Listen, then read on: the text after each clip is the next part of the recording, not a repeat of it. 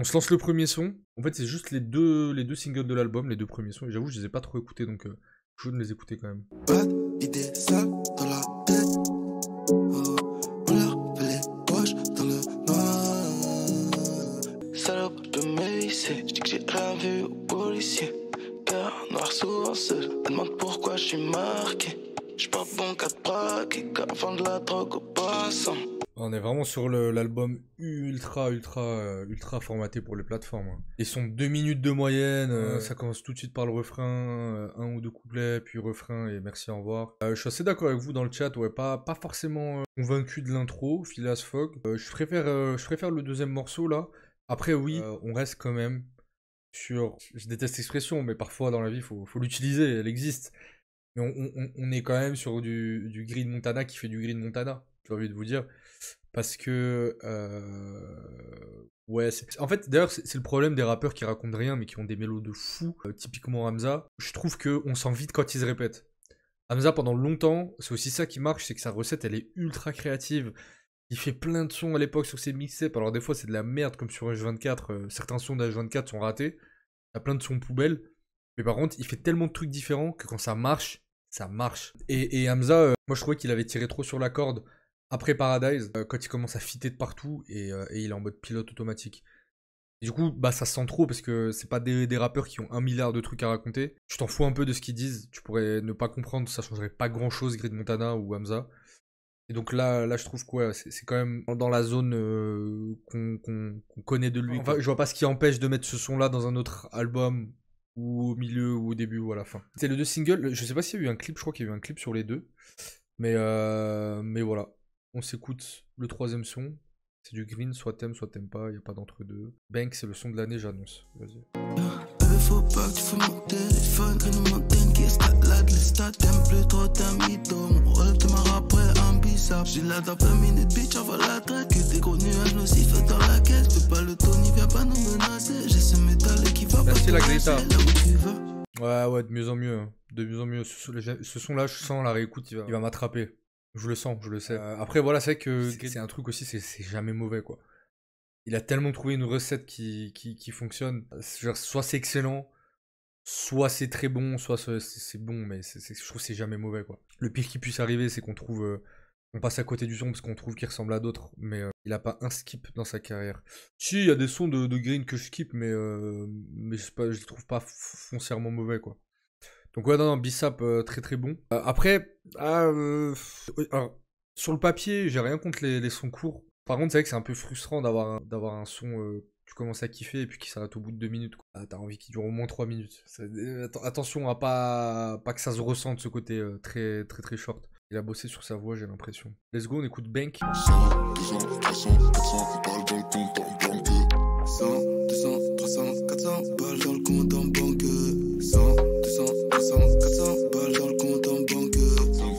À 8h du mat qu'on a su faire des maths. Moi au milieu d'un game où on se fait que du mal. Je connais mon boulot, je plais à l'audimat. Plus besoin de forcer, ça qu'on fait mal. Incroyable le son, incroyable. Effectivement, vous ne l'avez pas survendu.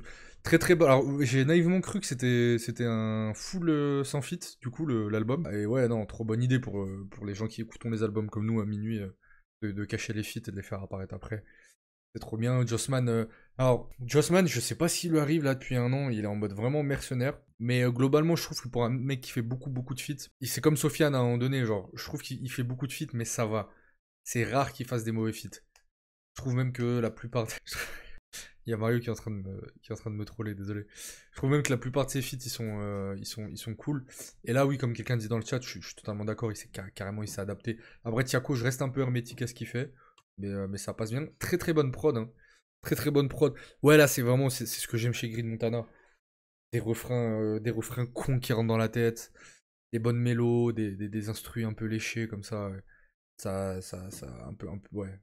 Ça me touche de ouf. Ils ont quand même la SACEM quand on met pas leur blaze. Et là, leur blaze, ils sont pas parce que l'album vient de sortir. Mais dans peut-être demain ou dans 2-3 jours, tous les feeds vont apparaître. Hein. C'est juste pour l'effet de surprise. Et c'est très bien. Non mais pour l'instant, effectivement, le meilleur son de l'album. Pareil, hein, voir à la réécoute. Là, pour l'instant, j'aime beaucoup ce que j'entends. Inspecteur Gadget. Que des mauvaises traces que je laisse. Rien ne me fait du mal rien nous blesse. D'amour ne m'envoie pas de lettres. Matinale quand elle a besoin de sexe. La concurrence c'est des insectes.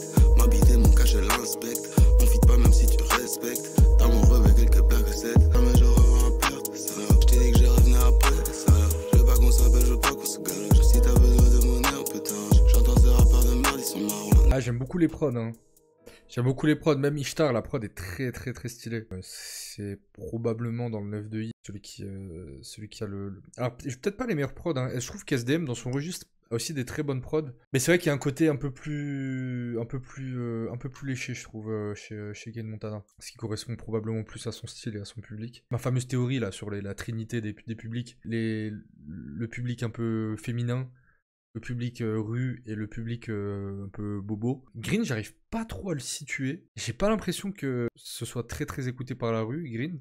Et en même temps, peut-être un peu quand même. Quelqu'un dans les commentaires m'avait dit, en vrai, il y a un quatrième public, c'est les enfants. Et je trouve ça vrai. Donc voilà, c'est vrai que Green, pour moi, SDM, il a vraiment séduit le public un peu plus rue et meuf. En vérité. Un peu moins le public bobo. Mais PNL, ouais. PNL, les trois. Il y a PNL. Qui a séduit les trois? PNL, Booba, SCH. Dans une moindre mesure aussi, je pense à un mec comme Sofiane. Et en vrai, il n'y en a pas tant que ça. Hein. Il n'y en a pas tant que ça. Peut-être sur certains moments aussi de la carrière, peut-être Sadek, mais encore pas de fou. Hamza. Ouais, Hamza, connaît de quartier, ils écoutent pas trop Hamza. Quoique, ça va, ouais. Ça va. PLK, en vrai, ouais, PLK, c'est pas la rue. Hein. Damso, pas du tout. Damso, vraiment pas. Chacola. Caris, ouais. Caris, oui. Niska, ouais. Nino. Ouais, Nino, un peu, pas tant que ça. Non, Sadek a jamais rien séduit. Joule, oui, Joule. C'est vrai, Poulardo. Gazo, non. Gazo, on peut pas dire qu'il a un succès comme la fève dans le public un peu jeune bobo. Nino, pas les bobos. Ouais, c'est Nino, pareil. Hein. Nino, ça a jamais été l'extase. Leto, non. En vrai, pour moi, je trouve ce qui remplit parfaitement les trois. En vrai, c'est SCH et Booba. SCH, c'est une dinguerie comment il contente tous les publics. Je me souviens même une meuf que je connaissais qui était pas très rap. À un moment donné, j'avais mis A7 dans ma voiture. Elle m'a dit, putain, Et vraiment, c'est une meuf, je crois. Vraiment, elle écoute tellement pas de rap que elle pourrait pas te citer énormément d'albums de rap, quoi. Pour elle, elle écoute les sons rap. Elle me dit, putain, oh, A7 de SCH, c'est vraiment le meilleur album de rap. Je suis en mode, putain, c'est fou que des publics si différents, avec des sensibilités si différentes, et tous le même avis. Et à l'unanimité, pense que c'est un chef-d'œuvre A7. J'avoue, bien vu le book qui a dit la fouine à une époque. C'est vrai. A7, c'est trop de la balle. J'avoue, compliqué de trouver meilleur exemple que SCH. Ouais, SCH. Pareil, SCH, tu vas dans les fours, c'est écouter SCH normal, c'est fou. Je trouve ça vraiment dingue d'arriver à ce niveau. Bref, je tergiverse. On en était où? Beverly Hills, 90-200. Sors de la tempête, t'inquiète si manque de fond, de t'aimer des bons. Y'a toujours été ça, quand t'aimes tant c'est les pétasses, une BBL, une nouvelle paire de seins. Ok. Fais attention à mon hoodie, dark sèche sur le centre. Alors l'enchaînement, en fait là on est sur un... On est sur un no-skip là, quasiment. Hein. À voir à la réécoute les deux premiers sons. C'est que je suis passé un peu à côté, mais après moi je suis jamais le public des singles. Très rarement en tout cas. À part quand c'est Isha et Limsa, là je suis le public. Mais dans les axes plus mainstream, je suis pas trop, en général, j'aime pas trop les singles, enfin, les premiers extraits d'albums. C'est en diguant un peu plus que je m'y retrouve. Là c'est vrai que l'enchaînement de Publisap est excellent. Et là Beverly Hills, énorme. Et pareil, hein, on est tous d'accord, les prods elles sont caviar. Elles sont vraiment designées. Là c'est vraiment comme les basketteurs, on leur design je suis pas sûr là de la comparaison de sport. On leur design les chaussures, leurs baskets. Et là c'est pareil à la prod. Je sais même pas qui c'est à la prod, le nom me dit rien. C'est très très très très fort. Hein. Ça glisse quand même dès le début de l'album quand même. Dashboard méchant, attention. Le premier bâtard qui parle de mauvais mix, banne-le. Ouais, mais pour le coup c'est très bien mixé en plus. Hein. Tu passes un bon moment à écouter quoi. Encore une fois c'est presque un peu court. Là, pour le coup, ça va, 2 minutes 30. C'est vrai que c'est un petit peu... On pourrait en avoir un peu plus, que ce serait pas trop grave, je trouve, personnellement. Mais non, non, très très cool. Marc et son cours. Ouais, c'est les plateformes, hein, que voulez-vous. Après, ouais, non, non. En fait, c'est ce que j'ai envie d'entendre quand j'écoute du Cri de Montana, quoi. Ça aussi, pareil. Pareil, là, l'enchaînement là, à la réécoute, je vais kiffer me faire les 4. Parce que j'aime bien... l'enchaînement est bien pensé au final, en plus. Hein. Là, non, ça marche. Ça marche, Cri de Montana. Je suis avec toi, là. Je suis avec toi. On continue. On est loin d'avoir terminé, il reste pas mal de sons, mais... Cet été, j'étais à New York. On a croisé des mecs du Bronx.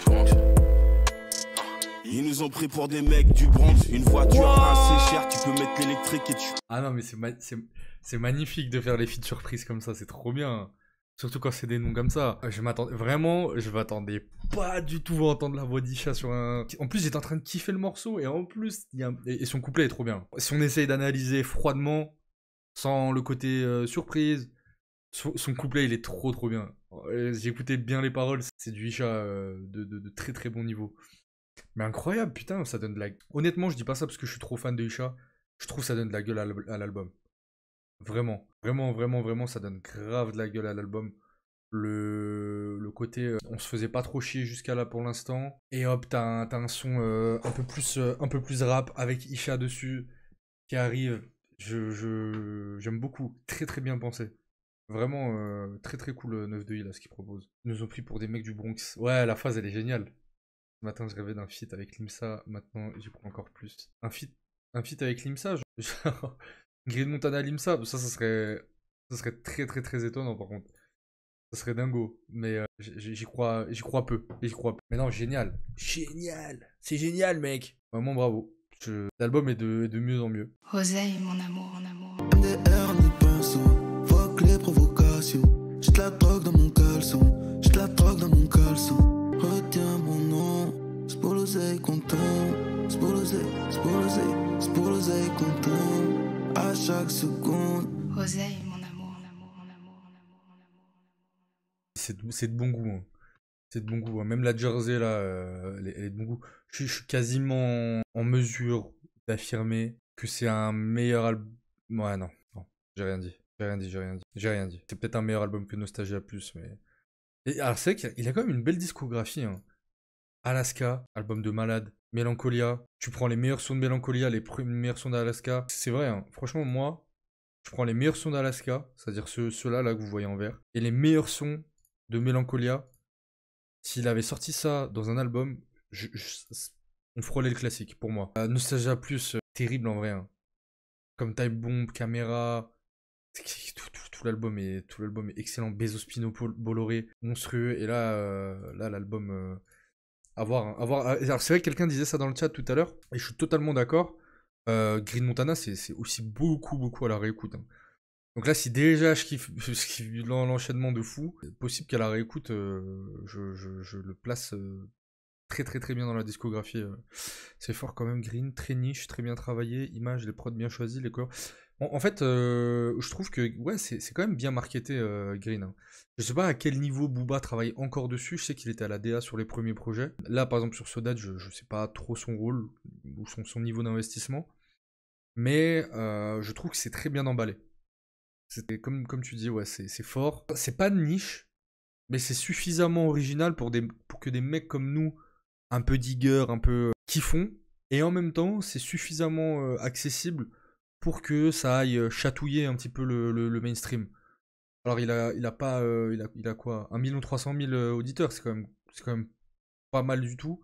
Et du coup, c'est bien pensé en fait. C'est très bien pensé d'avoir un artiste comme ça dans son label. Il est assez bien entouré aussi. On ressent pas l'emprise du mainstream. Je suis d'accord, on ressent pas l'emprise du mainstream. Après, ça a pas vocation pour être ultra mainstream, mais on sent qu'à tout moment, il peut lâcher un hit. Il peut avoir un hit dans les mains, quoi, clairement. Interview le code de Nelik Masterclass. J'ai pas que. Donc voilà, ouais, trop bien. Je crois que. Ouais, puis là, j'ai même pas l'impression que les sons. Je sens moins que les sons sont courts, quoi.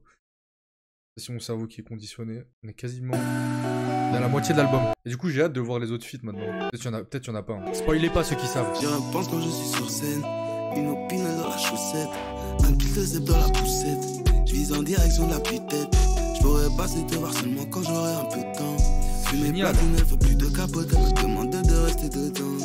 Des défoncé, j'ai plus trop de sensations. Les gros toujours sous Cali en mode avion. Non mais monstrueux là, c'est monstrueux là ce qu'il propose. On est sur un sans faute là, l'enchaînement. L'enchaînement est magistral. Il dribble sur le terrain et il s'apprête à marquer un but de malade. Je passe plus qu'un bon moment là. Ah putain, j'étais tellement dans le son, mais pareil, la prod est tellement bien choisie. Je me répète, je dis la même chose à chaque fois, mais c'est tellement vrai, c'est tellement... Puis là aussi, c'est une prod. Si tu prends les sonorités, ça fait un peu une prod chiante de 2017, mais le mec qui a fait la prod, il arrive à en faire quelque chose de beau, de deep. Il y a de l'épaisseur, il y a de la... Et puis lui, il ride dessus parfaitement, ses mélos sont bien, il est pile entre ce que j'ai envie d'écouter de lui, des petits changements quand même par rapport à avant, et en même temps, bon, il révolutionne pas la recette Green Montana non plus, c'est peut-être le seul truc qui l'empêcherait d'être un classique éventuellement, mais ça marche de fou. Prod à la Gunna, ouais. On est sur un Messi Prime, je suis désolé les rageux, mais les sons ne sont pas répétitifs, les instruments sont vraiment différents, je suis d'accord, hein. Je suis d'accord. On peut pas dire que c'est répétitif et qu'il reproduit. C'est vraiment pas la sensation que j'ai eue quand j'écoutais les SRAM. C'était cette sensation de répétition. Mais je kiffe. J'ai trop hâte de finir l'album et de savoir. Ce serait très dommage que l'album descende un petit peu sur la deuxième moitié. On est à la moitié là. Mais s'il est comme ça, voire mieux, on est clairement sur un des albums de l'année là. Puis la réécoute, putain, mais là, ce son là, avec mon petit casque. Mes petits AirPods Max là, à me balader dans Paname, c'est incroyable. La brique et la drogue. Franchement, les gars, est-ce qu'on est pareil ou pas? Dites-moi si on est pareil. Je vous jure que 95% du temps, je sais quand ça va être un bon son juste à ça. Juste une seconde.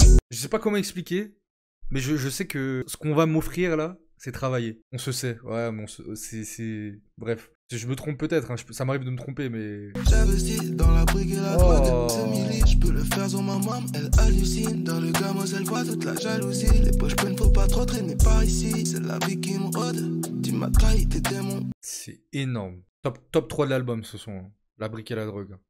J'ai senti, hein. J'ai pas menti. Vous êtes témoins. Première frame, j'ai capté. Je vous ai pas menti. Je savais la prod où elle allait m'emmener, en fait. Je savais. Putain, mais en fait l'équilibre entre qualité des prods, qualité des flows.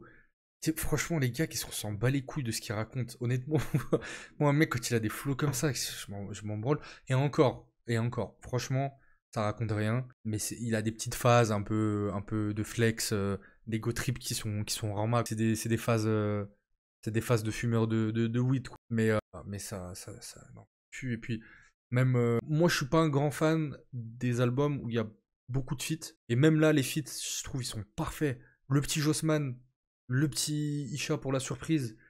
Et pas trop de feats. Je trouve qu'il a assez de mélo dans son sac pour tenir tout seul. D'ailleurs je pensais que tout l'album c'était lui tout seul et ça me convenait. Donc moi j'aime pas les albums qui sont étouffés des fois par les feats. Je fume actuellement un Wood. Psartek Cabermano. On s'en fout qu'on comprend rien. Barcelona 9-2 est bien aussi, mais sans plus, je m'attendais à mieux. Faut tendre l'oreille pour tout capter, mais ça va au final. Ouais, après, on peut parler hein, de ces textes. Mais oui, il faut tendre l'oreille. Mais là, vraiment, est-ce que vous me prenez pour un fou si je dis il n'a pas un niveau déconnant vis-à-vis des quinries, je trouve. Avec ce que j'écoute là, je vais pas dire le rap français ni que le rap US, loin de là, mais je trouve vraiment que là, un quinry, il écoute ça. Ah ouais, les Français, ils savent faire des trucs. Ils devraient le marketer. À l'international. Je sais pas si ça marcherait aux États-Unis. Il y a toujours le blocage de la langue, mais je pense qu'il s'ambiance. Un feat avec Gunna. Il y a peut-être un feat avec un Carry, hein. Ça serait très cool un feat avec un Carry. Wesh Nessou, on enchaîne et quand Yamé ça passe là-bas, alors ça. C'est excellent. Mais je fais plus de rêves. Dior c'est la même. Sauf quand t'as tes règles. J'ai toujours été méfiant. Et on passe sur tes lèvres. Pas mon préféré, mais très très bien. J'ai quand même kiffé. Allez, on garde. Putain, l'album s'enchaîne tellement bien. Beaucoup de haine et de maux de tête. Tu crois encore que les gens s'aiment. Les salles sont pleines, on les enchaîne. Me suis confié et sincère. On peut faire sans cesse. Quand elle sise ma bite, elle fait sans stress. Énorme pilon de marocain.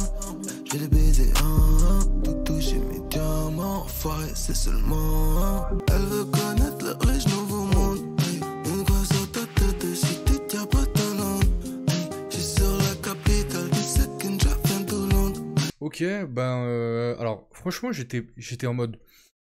Ah, ouais, ok, pas pour moi, mais j'étais vraiment... Avec là, l'enchaînement qui nous a servi, j'ai pas boudé le son. J'étais en mode... Ok, merci pour la tentative, mais c'était peut-être pas nécessaire. Et au fait, à la fin, je me suis un peu pris le son quand même. Ça a marché, alors beaucoup plus variétoche, un peu pop. J'aurais bien vu un feat là-dessus, peut-être. Ça aurait justifié encore plus un peu la prise de risque. Mais je trouve qu'à la fin, voilà. Puis c'est aussi la preuve qu'il a quand même trouvé une recette avec un flow qui marche tout le temps. Cette espèce de flow nonchalant, un peu où il rattrape le temps. Alors le temps perdu, le temps au sens musical du terme. Et du coup ça fait que ça sonne un petit peu presque R&B des fois, tout en gardant des placements rap, parce qu'il y avait le débat, c'est pas du rap. Peut-être pas ce morceau, mais je trouve que ça reste quand même du rap, Green Montana. Même s'il y a beaucoup de mélos, mais un piètre rappeur, non, moi je trouve ça va. Hein. C'est pas, on n'est pas dans les rappeurs techniques dont on parlait tout à l'heure, c'est sûr, mais je trouve qu'il est pas à plaindre. En tout cas, j'ai presque bien kiffé le son. À voir la réécoute peut-être aussi, mais... Après, sur le côté ça dit rien, on en a parlé tout à l'heure, ça dit pas plus que Hamza. Hein. Je trouve que ça dit vraiment pas plus que Hamza. À part Hamza, après, peut-être sur un certain moment, on peut trouver dans Paradise des trucs et tout, mais c'est disséminé par-ci par-là, et peut-être que lui aussi. Mais moi, j'attends pas que ça me raconte quelque chose. Ça me met vraiment dans des ambiances, quoi. C'est un pote à moi qui disait ça, c'est vraiment Green Montana, tu peux l'écouter dans tous les contextes, ça passe. Ça y est, il aime trop les paroles. Ils aiment trop les paroles. Non, pour moi, je trouve Hamza au moins plus intelligible. C'est pas un kicker, on s'en fout qu'ils disent quelque chose. Ouais, bah on en revient. Hein, moi, je comprends hein, ce truc de ça raconte rien. Mais peut-être que ce ressenti vient du fait que votre sensibilité, vous êtes pas, ça vous parle pas les mélos et l'univers qu'il instaure. Donc forcément, quand t'es ni dans l'univers, ni dans les flows, ni dans les machins, et qu'en plus, effectivement, ça raconte rien, je comprends que vous vous fassiez chier. Ouais. Par contre, moi, il me met trop dans un, les sons me mettent tellement dans un mood que ce qu'il raconte, ça me suffit. Hein. Complètement d'accord. Poudlardo, tu parles en fax, frérot. Ness ou Kaba, ça me pose un problème s'il raconte rien. Pas Hamza et Green. Je relate 100% avec toi, Poudlardo. Change d'ennemi, mais jamais de camp. Je suis chez les Fendi quand l'envie me prend. Est-ce que tu me vois venir, est-ce que tu le sens? Est-ce que tu me vois venir, clap? Y'a les pères et celles qui agissent dans mon ventre. Je peux pas te le donner, je dois te le vendre. T'es réel, putain, arrête de rêver. Je vois le ciel se coucher, se lever. Je suis comme Kiki, sur le couloir, ça va vite. Je suis 9 de I, à la mort, à la vie. Là, ce que tu fais, on l'a vu et revu. Je suis mort sous Jack, mais au fond, je revis. Putain, mais l'efficacité du duo. On a rarement vu aussi complémentaire depuis très longtemps, hein, en vrai. Hein. SDM, c'est vraiment dans le registre Renoir, Nino, SDM. Bon, à un moment donné, Nino, il était très très fort. Hein. Il était imprenable. Hein. Je veux rien entendre. Mais là, en ce moment, je trouve dans ce créneau-là, SDM, il est très fort. Et dinguerie le son en vrai, dinguerie de fou. Dinguerie parce que c'est tellement évident, Green Montana SDM, et en même temps, ça marche tout le temps. Je me prends le couplet de Green, je kiffe, je me prends le refrain, je me prends le couplet de SDM, et à la fin, tellement j'étais dans le couplet d'SDM, j'avais oublié le refrain, et quand, je sais pas si ça vous arrive, quand vous reprenez le refrain en mode, oh putain, c'est vrai, c'est ça le refrain. Bête de son de fou. Ouais, là franchement, il a fait fort là avec l'album. Hein. On est sur une très belle note. Là, il reste 4 sons. Un peu moins fan des deux petits là. Et là, s'il finit l'album comme ça, c'est objectivement des albums de l'année. Hein. Faut parler des prods, mais évidemment les prods. Mais à chaque fois, je dis la même chose. Mais quelqu'un a dit dans le chat, les prods, elles sont sur mesure. Je sais pas, c'est comme si presque elles suivaient la rythmique du flow de SDM. Elles sont vraiment designées. À la base, SDM, j'aime pas, mais les feats avec Green. En vrai, SDM, il a sorti un des meilleurs albums de l'année, pas l'année dernière, je crois, mais l'année d'avant. Il a rien sorti en 2023. Je sais plus. Mais bon, bref, non, ça fonctionne trop. J'suis mon cas compter mes sommes dans une McLaren. Je n'ai gros, j'ai coupé cette merde dans la mêle. Les flammes. J'étais à terre, mais je voulais que personne ne m'aide. On regarde ce lambeau par la window. C'est là, il y a Oxmo. Green Montana, je suis le meilleur rappeur. Ouais, bien, le son est bien. Le son est bien. Pareil, peut-être pas mon préféré, parce que... Alors, il y a peut-être 2-3 sons dans l'album qui sont carrés par les prods. Là, la prod, elle est sublime. Hein. Il aurait peut-être pu faire un peu mieux. Je vais pas faire la fine bouche Green Montana, tu grimpes telle une montagne. Putain, tellement chiant quand il y a... En vrai, je trouve que c'est un bad move de fou de ramener Oxmo Puccino faire le narrateur, ça me... La puissance du 9 de I de Time Bomb. Il ne propose que des business pas très intéressants. Je sais faire cette merde en finesse, bébé, tu te méprends. Bref, on va, je vais très loin, je peux pas redescendre. Bon, le son est cool, j'aime beaucoup le son. On gagne peu importe le domaine, chaque jour c'est comme la fin de semaine. Double cup rempli de glace et de lignes, les yeux rouges sur la perte c'est ligne. Aucun mauvais son, c'est dingue. Trop bien le son. Peut-être un peu court aussi. Terrible. On s'écoute le dernier morceau, mais c'est vraiment... Je sais pas si tu comprends, c'est trop en moi, faut que j'oublie quand je me sens seul. Je suis bon qu'à ça, bon qu'à défoncer les portes. J'ai ce que tu offres, c'est toujours dans mes tracks. Qu'elle s'enveloppe au cœur. Arrêtez avec Damdad. Le diable me tente, je recompte 2 fois la somme seule dans une noire. Wow, je peux pas aller dans ton sens. Wow, bébé, faut que t'acceptes les changements. Attendez, mais il y a un feat là sur ce projet? Sur ce son? Théodore sans le T, bah ça fait Éodore. Alors j'avoue, je connais le nom, j'ai jamais écouté. Mais je pensais que vous me trolliez en mode ah, feat avec. Depuis tout à l'heure, il y a quelqu'un qui dit feat avec Inox, feat avec machin. Mais du coup, il a juste repris le flow de. Parce qu'il a exactement le même flow que Green dans le refrain. C'est lui là? C'est Green pour moi là. Pour moi, c'est juste Green Montana qui a baissé un peu le son de sa voix. Ok. Merci. J'avoue, alors bah, j'ai réécouté sous vos conseils avisés. Je vois c'est qui. J'ai déjà vu plein de fois en feat et tout. Moi, je pensais que vous trolliez avec Théodore. Je les abuse. Ok. Mais bah, écoutez. Alors, on est sur un très bon album. Franchement, je mets un solide 8 sur 10 là, à chaud. À chaud à la première écoute. C'est pour ça que j'écoute les albums le jeudi minuit avec vous. C'est pour vivre ce genre de petits projets ultra kiffants, bien taffés. Comme quoi, marketer un artiste et répondre à des besoins industriels ne veut pas dire lésiner sur la qualité. 9 de I et Booba nous le prouvent très bien et franchement, c'est incroyable. À voir à la réécoute, je vais me régaler. Clairement, ça faisait longtemps qu'il y avait, depuis peut-être 888 d'Infinite, et le projet de Furlax aussi. Je m'étais pas pris un album, tu vois, où vraiment je suis en mode, ok, bon, je vais me le relancer, je me le relance de là à là, tu vois. Pas les albums playlist où j'ai kiffé 4 sons et tout. Je trouve que l'album se tient debout, il essaie quand même de dire des choses. Le dernier son finalement riche et... En fait, il y a un truc peut-être qui marche chez Green, c'est une pudeur qu'il a aussi dans sa manière d'écrire. Alors oui, ça raconte rien, mais j'ai aussi l'impression que c'est peut-être parce qu'il ressent pas le besoin de raconter des choses ultra... Même là, le dernier son qui est un peu en mode guitare, émotion, le seul truc qu'il dit c'est il y a plus un seul ticket restant. En gros, on a vendu on a réussi quoi. Et c'est le seul truc qu'il dit sur lui. Et je trouve que ça donne un petit côté très intimiste. Je le vois en interview, c'est intimide. Mais ça se voit que c'est un mec scred. Low-key. Et c'est très bien aussi. Du coup, quand il te donne un peu, c'est beaucoup plus touchant que Zamdan par exemple. On n'est pas fini avec Zamdan, je rigole. J'ai rien contre lui. En plus, ça va, je me suis pas pris de hate sur la rediffusion de son album. J'ai mis les formes. Il est vraiment dans son own shit. Donc voilà, non, un excellent album. Probablement, c'est pas probablement, c'est l'un des meilleurs, pour l'instant, l'un des meilleurs albums de l'année pour moi. L'une des premières écoutes. Donc, à voir à la réécoute. Et il est 1h28. Bah, l'album n'était pas si court que ça au final. Hein. J'avais un peu peur que ce soit un peu trop expéditif. Au final, la durée tient bien. On n'oublie pas quand même qu'on a un feat avec Isha. C'est trop bien. C'est trop bien, trop smart de faire ce genre de move.